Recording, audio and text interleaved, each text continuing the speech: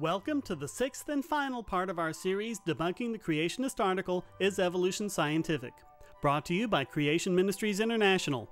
No calories, no trans fats, and no truth whatsoever. Here's the essence of their claim, stated in their opening paragraph.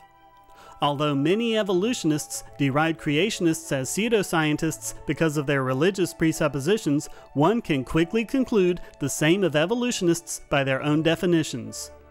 And what do they do to support this? They say, many evolutionists are atheists or were taught by atheists.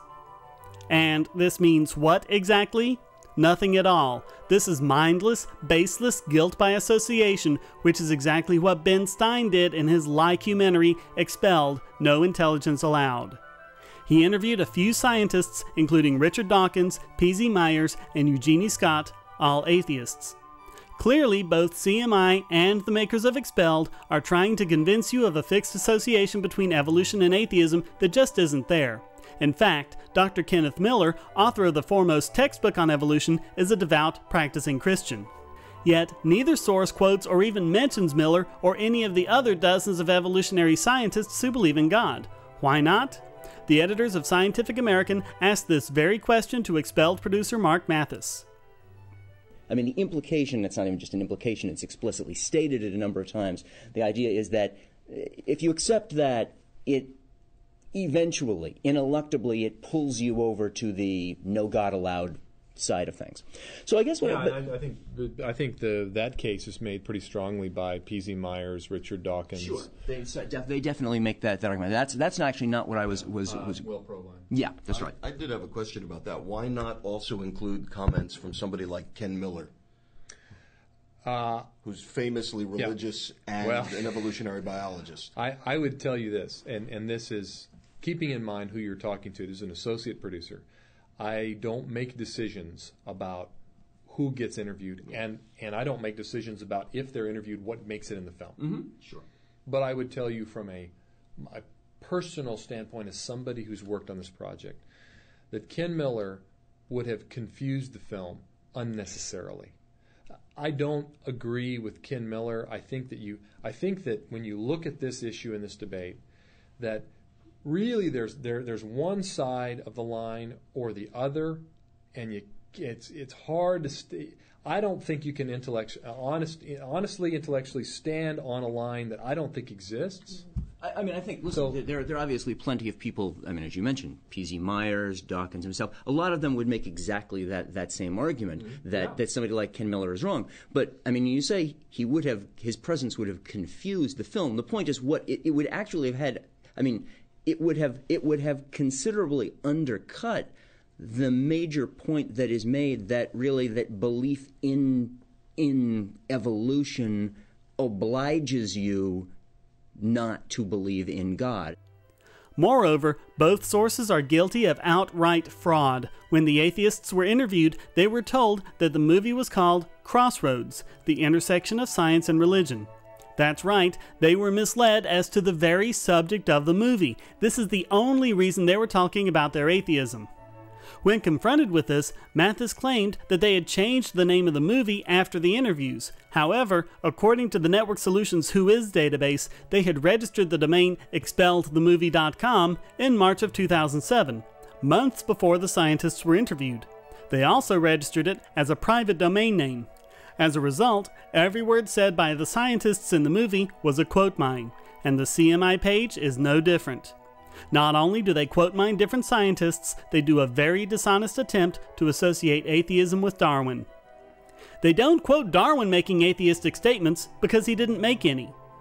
T.H. Huxley was a colleague and friend of Darwin who earned the reputation of being Darwin's bulldog since he aggressively defended Darwin's theory from the assaults by the religious. So is it T.H. Huxley that they quote? No. They quote his grandson, Aldous Huxley, author of Brave New World. They tried to pin this on Darwin by quoting not Darwin himself, but the grandson of a friend of Darwin. Give me a break.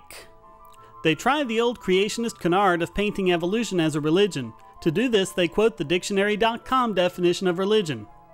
1. A set of beliefs concerning the cause, nature, and purpose of the universe. 2. A specific fundamental set of beliefs and practices generally agreed upon by a number of persons. But guess what? They quote-mined the dictionary. Here's what it really says. 1. A set of beliefs concerning the cause, nature, and purpose of the universe, especially when considered as the creation of a superhuman agency or agencies, usually involving devotional and ritual observances, and often containing a moral code governing the conduct of human affairs. That's very different from what they quoted. As for the second definition, 2. A specific fundamental set of beliefs and practices generally agreed upon by a number of persons or sects, the Christian religion, the Buddhist religion. The addition of the word sects and the two examples likewise make the definition different from what CMI quoted. How pathetic is your position when you have to quote-mine the dictionary? So does evolution have presuppositions? Remember that CMI got these criteria from the National Research Council's National Science Education Standards, so the relevant information is the paragraph CMI got this criterion from. Explanations on how the natural world changes based on myths, personal beliefs, religious values, mystical interpretation, superstition, or authority may be personally useful and socially relevant, but they are not scientific. The only one of these that they even tried to associate with evolution is personal beliefs, but that fails because of the mere presence of Christian evolutionists. Understand the difference here. Young Earth creationists, like those at CMI, believe that the universe is 6,000 years old because of presuppositions. It's based on a myth published in a book which their personal beliefs tell them is inspired by a mystical deity, and they base the conclusion on the authority of the text. The conclusion of evolution, that life is billions of years old, does not come from any of these things, however, despite the fact that creationists commonly claim this. It comes from evidence, and that evidence stems from observations in geology, paleontology, chemistry, nuclear physics, and many other independent branches of science, all of which point to the same conclusion without any collusion or agreement between the scientists in these different fields. And the same is true for every other finding of evolution. Evolution is based on observation, deduction, and multiple independent lines of investigation. It therefore does not in any way violate the requirement as set down by the NSES. So is evolution free of suppositions? Check.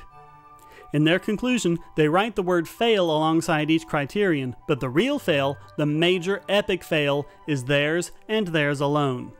They conclude, according to the NSES's own stipulations, evolution fails the test they have put forth to qualify as true science. As we've seen in all 6 parts of this series, that just is not true. As we saw, for all 6 criteria, it was check, check, check, check, check, check. It's creationism that doesn't. Both creationism and its preacher in a lab coat version, intelligent design, fail all 6 criteria. They are contradicted by the observational evidence in numerous fields of science. They make no accurate predictions whatsoever. Their logic completely breaks down with even the most rudimentary examination. They respond to criticism with insults and platitudes. They commit frauds and hoaxes and use lies and quote mines often and with great relish, and it's all based on their own religious beliefs and their presuppositions about the truth of the Bible or the Quran or whatever their religious text is. Evolution is win. Creationism is epic fail.